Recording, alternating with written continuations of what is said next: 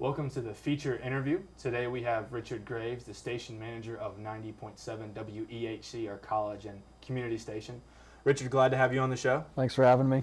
You're no stranger to this campus. You graduated from here. I did, yes. I graduated in '08 and dabbled in radio the whole time I was here, and a lot of it has changed since then. I've been back for about a year, so it's definitely good to be back working with a bigger WEHC. As the station manager, what does your job entail? What are some of the things that you work with on a daily basis? I wear a lot of hats with the radio station. We have like 50 employees that are volunteer that range from students, faculty, staff, professional community people. So I have to do a lot of coordinating with them, a lot of training. I'm, I guess, the executive producer for most of the shows. Got to edit audio. I have to do website, promotions, a little bit of sales for underwriting. So a little bit of everything.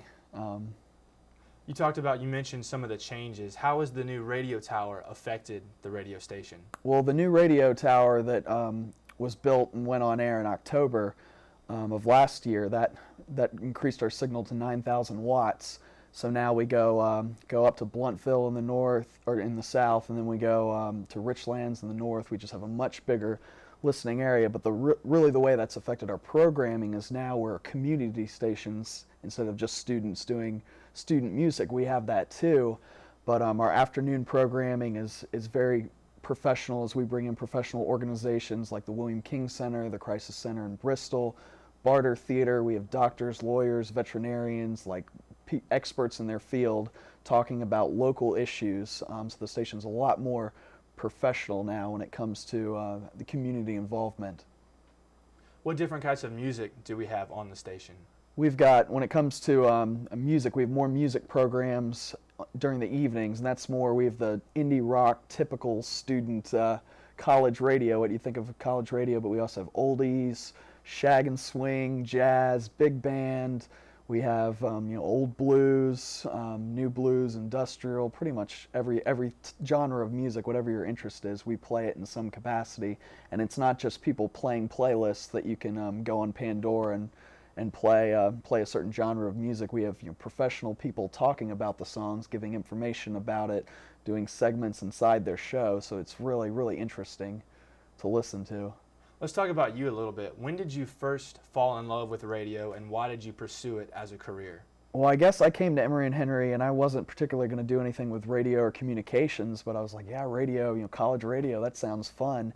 And I really pursued radio because I feel like radio has a lot of room for growth. This is a non-commercial station, and I was just sick of commercial radio. I think radio as a media just doesn't live up to its potential sometimes. Most of the big stations are top 40 country, pop, or classic rock, which is actually good music in my opinion, but you can just go on Pandora to a classic rock station and get that music. There's also the the talk shows that are just racist or uninformed. The major radio stations aren't serving public interest, and I feel like that's what we do with bringing local issues to the people, and we also have international issues. I'd say we're local with a global perspective because we also play BBC News and some NPR programming through our partnership with Virginia Tech and their Radio IQ. So then we bring it back home and have the local programs that we produce with these people in the community. So it's really neighbors putting on great programming for each other that's relevant to the community. Is there anything that will not go on the air? Do you stay away from some of the shock radio? Is there any programs that we will not offer as a station? How so? What do you mean? Well, you mentioned that some of the stations that you've worked with or experienced aren't necessarily serving the community. Has there been any instances where you've had to steer it in a different way as a station to try to make sure that we keep our community, the local community here, served? Well, I'm a producer for all the shows, so I give them feedback on their shows and what I think they should talk about, and we talk about the artistic direction, and for music shows and for issues that are more controversial, like abortion or the death penalty, that plays itself out very different. And I would like to think some of our shows can be controversial, if that's what you're asking. But whenever an issue's covered, it's done with both sides in mind, and it's very, I guess, even-handed. So I have to work a lot with the talk shows to make sure that happens and that all sides and opinions and views are represented. Okay. How do we compare to other college campus radio stations? Well, that's a hard question to answer because all college radio is completely different, and that's why I think kind of college radio and community radio, which we're both, is the future of radio, and that's the direction commercial radio should be heading if it's not. But I'd say one of the things that differentiates our station from others is the community involvement with people that are outside of the college. We even have relationships with Virginia Intermont and other colleges in the area, as well as the professional businesses and professions that I mentioned before. Where do you see yourself going? What's your ultimate goal? What's your dream job for the radio? For radio, oh, again, that's hard to say because what we're doing is so unique. It's hard to tell where that experience is going to translate.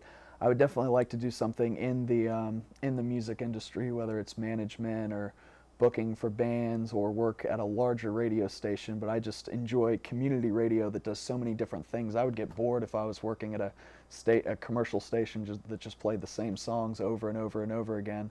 So I'd say maybe another radio station that's like ours in a bigger area. Okay, I know that you've interned at a radio station in Atlanta. How has that experience shaped your time here? That was great experience. I got to do a lot. It's working in commercial radio and in a big city is very different than working in a small community, and it was kind of a blessing and a curse. As a student intern, I didn't get to have as much creative oversight over what they played, and it did get a little tiresome hearing the same songs over and over again, but it was nicer because we'd get to associate ourselves with big festivals and concerts. Although our campus radio station is doing that right now, is very happy with our coverage of Bristol Rhythm and Roots reunion. A lot of the major bands have been interviewed and featured on our station, and we went in there and got some more interviews and gave away tickets on over the air. So we're trying to get more involved with that, like we were I guess a big city radio station. What's in your iPod right now? What do you listen to in your spare time? I guess a lot of the bands that I just heard at Rhythm and Roots, Dr. Dog, Felice Brothers. I wrote an article for the White Topper with the Hold Steady. I've been listening to them a lot lately as well, but a little bit of everything, and even some of the local music that we feature on our station I've got on my iPod and some of the shows. Great. Well, thank you for coming on the show. Next time you're sorting the radio waves, ride the field on down to 90.7 WEHC, your college and community station. Next, we have a video spot of Morgan Grant, a volleyball player for the Wasp, who traveled to Haiti on a mission trip. Morgan experienced firsthand the aftermath of the devastating earthquake.